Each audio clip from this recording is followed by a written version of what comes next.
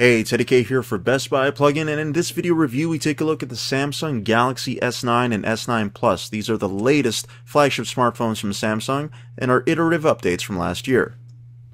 If you're expecting a big leap forward in either the Galaxy S9 or S9 Plus, you're really not going to get that here, although I would argue that you'll get a bigger change with the S9 Plus because of the extra lens and a couple other factors. Now, the key thing that Samsung is trying to push here is some camera improvements, and then of course the animated emojis, and some of the other little nips and tucks that they've made to make the device even better than what they had last year. In the physical design, the screen sizes are the same, but one thing they've done is they've definitely made an improvement with the fingerprint sensor by putting it where it should be, beneath the lens as opposed to beside it. People were touching the lens all the time doing that. Stereo speakers are nice. It's a long overdue feature. I think that should have been in the phones probably a long time ago, but they at least put them in, and the sound is better for it, so that's a good thing too. But other than that, there's really not that much that's different. Yes, there's still a headphone jack, and that's all great, but there's not that much that's different from a physical perspective. The S9 Plus, of course, has that second lens, but we'll talk about that in a second. Otherwise, they look pretty much the same. They feel pretty much the same, and despite a couple of differences with the colors, there's not that much that's different from a physical, from when you're holding in your hand. There's not that much that's different with either phone. So to touch on the animated emojis, or AR emojis as Samsung calls them, so this is basically like an avatar the front-facing camera sees you, it scans your face, and creates this animated avatar that's supposed to look like you. But does it? I mean, look at me. Does it look like me? I'm even going to talk to it, and you tell me what you think. I think I'm going to leave this to you to decide, because I'm not so sure. I mean, even me talking to myself just now looks a little weird.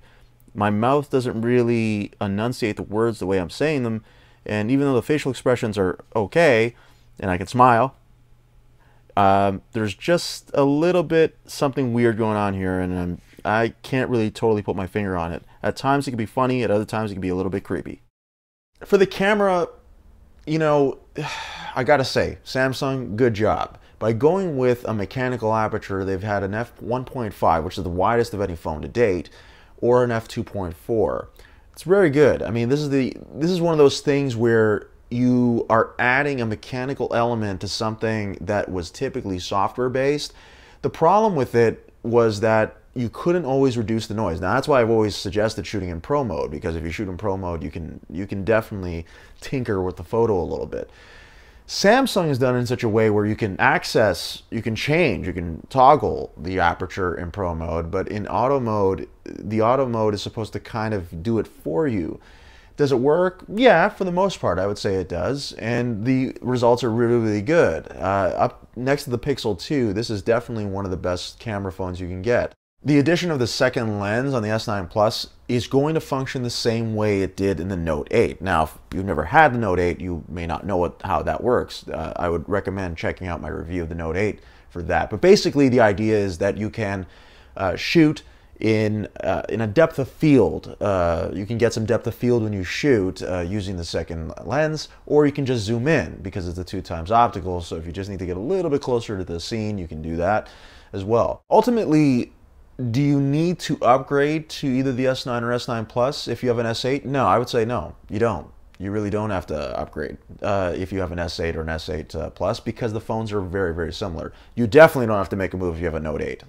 That's a different animal. But if you have an S7 or an S6, I think you will notice a more dramatic difference, because the form factor is so different with those phones. The features are so much different than those phones. So I think when you have that 2 or 3 year gap between devices, I think that's when you see the biggest difference, and that's where I think the value proposition stands out even more. And that's my review of the Samsung Galaxy S9 and S9 Plus for Best Buy Plugin. I'm Teddy K. Thanks for watching.